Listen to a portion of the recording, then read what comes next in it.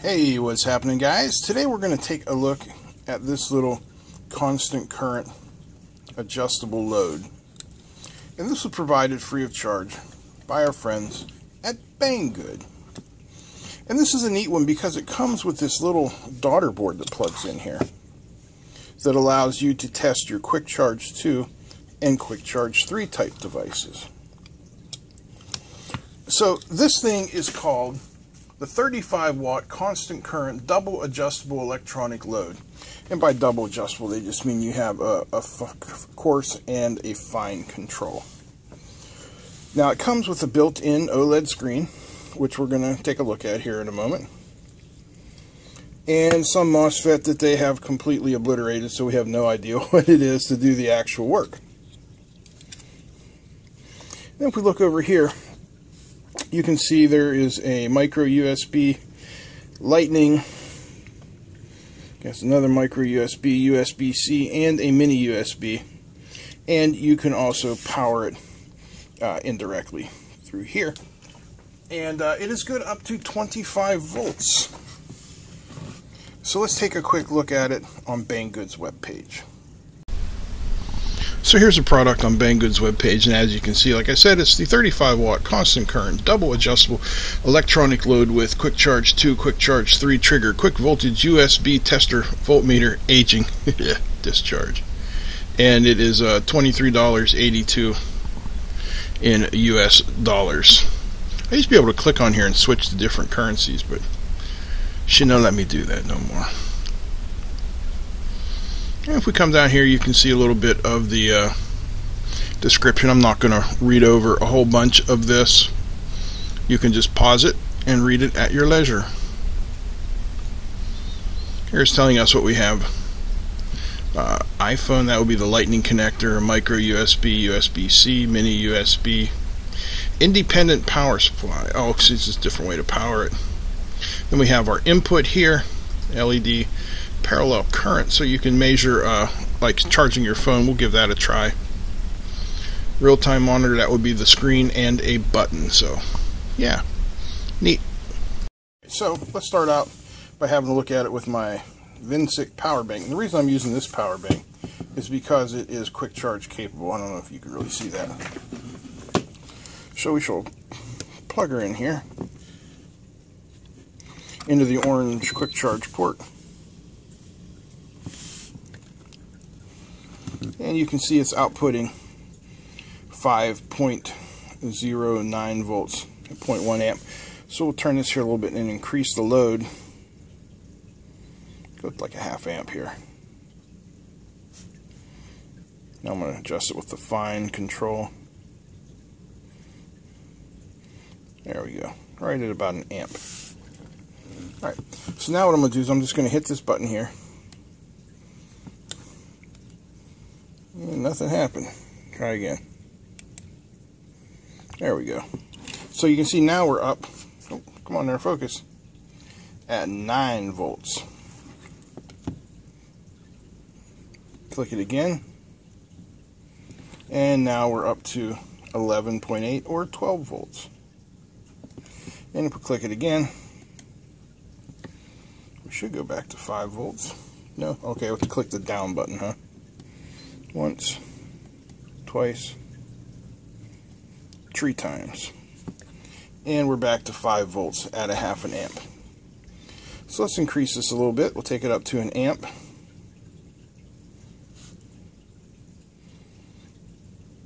Pretty good. Try an amp and a half. This is testing my power bank as much as anything else. Crank her up there to 2 amps, which is a nominal charging voltage for most of your current smartphones. There we are, 2 amps. And let's see what she says here. We're at 97%. Pretty good. Don't really feel any heat coming off there yet. So that's working pretty nice. And you can use it without this device in there. And you can see it still works just as well. Now we can press the old button, who's got the button here, and it takes you to this neat little screen. Let's see if we can't zoom in on that a little bit. There we go. So what you can see over here are the voltages on our USB pins. Then over here you see the resistance, temperature, how long it's been running, and the current. Press the button again. This is the main screen. Voltage, current, capacity, energy. That's interesting. 9.970 watt hours. And the time it's been running. You can go back to here. And I think if we press and hold this,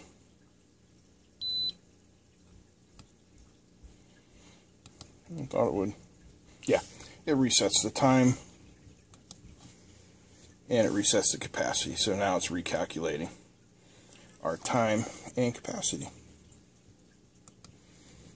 So that's, you know, an interesting device. Let's see how it works for measuring cell phone charge. So we have my phone here, the Galaxy S7, a charging cable which we'll plug into there. I should plug that into my phone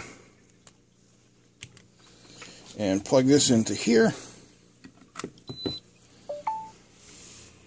My phone gagonked, which means it's charging. I don't know how well you can see that, but there is a little charging symbol there. And then if we look here, it's charging at 0.92 or so amps. So what that's telling us is that this little takeoff guy here is in parallel. So let's see what my phone has to say here. There's the voltages on our pins. I'm not a USB guy, so I don't know what those center pins mean, but they're telling it something. Yeah. Neat little device, huh? She's good up to 25 volts. So what we'll do here is we'll hook it up to my desk bench power supply, which I've got set for about 23 volts because no reason to push it too far, right?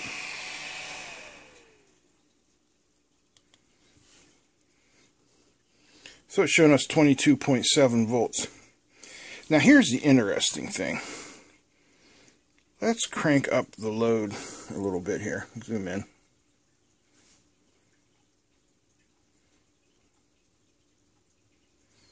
Let's take it up to, whoa, over 35 watts. Should know like that. Take it up to 1 amp.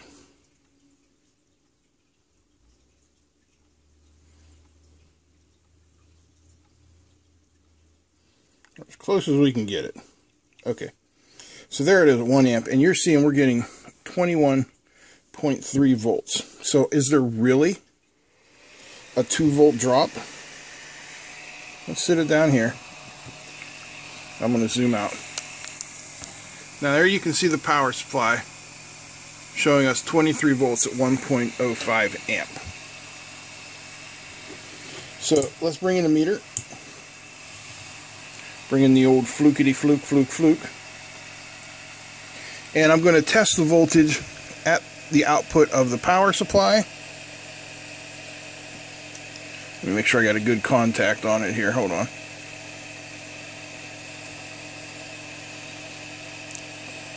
So 22.9. Pretty close, right?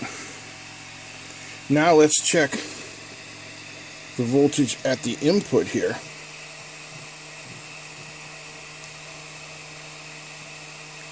21.4. So we're looking at almost a 1.5 volt drop. That's interesting that I switched that off at the exact same time the fan decided to switch off. Things like that make engineers have to change their underwear. So you see, we're still showing 21.2 volts there. And 23.1 volts there. This is about a 1 meter cable, about 18 gauge wire. So you can actually calculate the voltage drop on that if you wanted to. What I'm going to do now is I'm going to roll the voltage down to, let's say, 10 volts.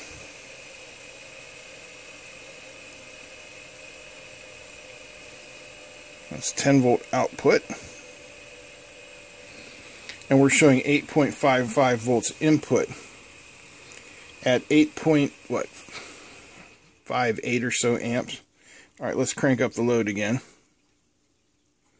Take her up to maybe 2 amps. And you can see now we're at 15.2 watts. Up to 3 amp. Now we're at 17 watts. Go up to the max here. 4.42 amp.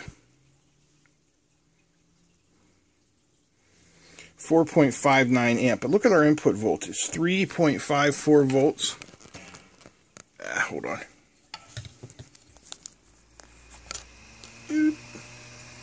10.1 volts output there. Yet all we're seeing here. Focus.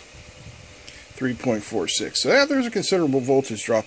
But what that's telling you is that that current is heating this stuff up. And these wires are quite toasty. Let's have a demonstration of wire toastiness.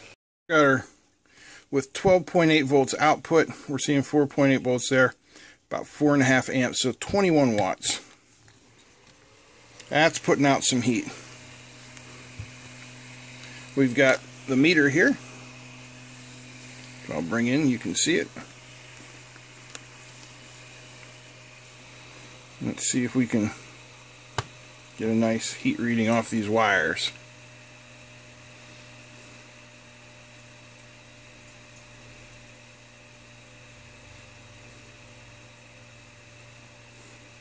Up she climbs, 35 degrees C, 97 degrees Fahrenheit. You can see I'm just using a probe right there on the wires. We're up to 102, 104. That's pretty toasty. You know, if you don't have wires that are rated that high, you could easily burn them out. But this little guy seems to be handling pretty good, so yeah, not too bad at all. Wow. Man, these are nice and warm. Look how floppy they are. That's because they're so hot. So anyway, that's the 35 volt or 35 watt constant current, a double adjustable load from Banggood. You guys like this? I hope you give me a thumbs up. Feel free to comment, share, and don't forget to subscribe. Big thanks to all the patrons. Big thanks to you guys for watching. That's it. I'm out. Peace.